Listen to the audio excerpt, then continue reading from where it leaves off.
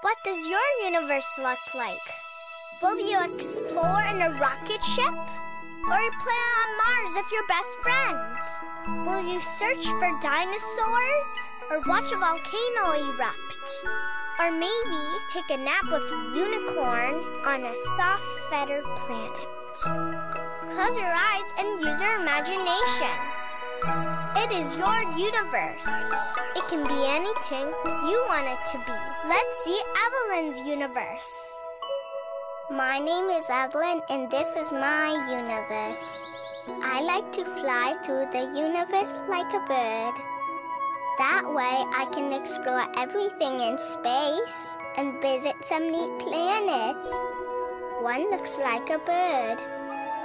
The other looks like a monster with teeny tiny dragon wings.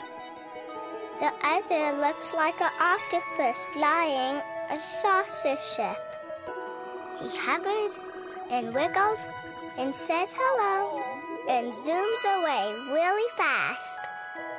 We land on a planet for snack time. There's trees made out of feathers and gems all over the place. They sparkle and shine.